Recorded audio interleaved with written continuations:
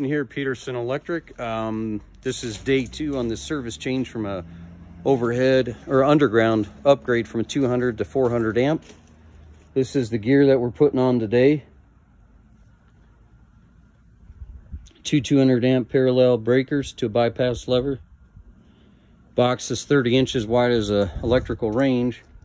This is the one coming off. Excel just left. This is dead. We both double checked it. This is solar. Make sure you disconnect your solar photovoltaic. Over here is 2 disconnects as well. And then in here is also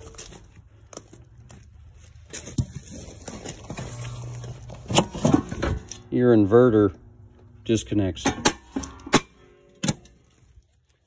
So now that that's done, we took off that panel yesterday. If you saw, this is the third part of this video of 2019 for the upgrade. This will cover, put a cap, cocked it good overnight, put some brackets to help hold this beast up when it's heavy. And then with those other 2 ACs that went in this panel are now disconnected to go in the downstairs panel.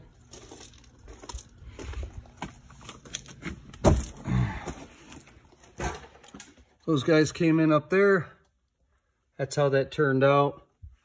200 amp feed, 2 watt. Put some bond bushings. Did I need to? No. I just like to when I'm dealing with this rigid flex.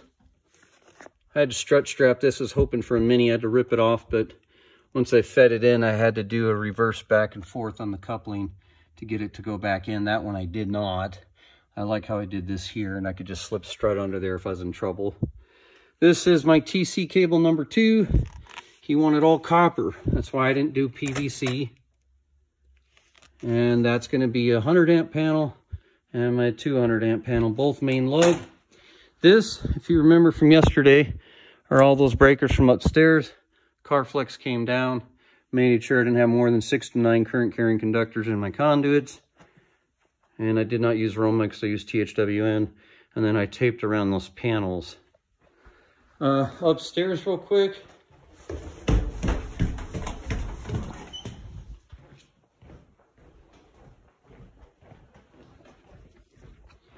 We put some paint on it, and then she's gonna paint it, primed it, and now we're gonna paint it again.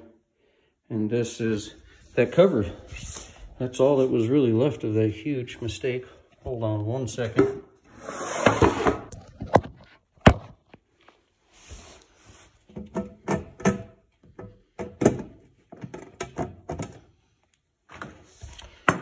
On the back, labeled my circuitry.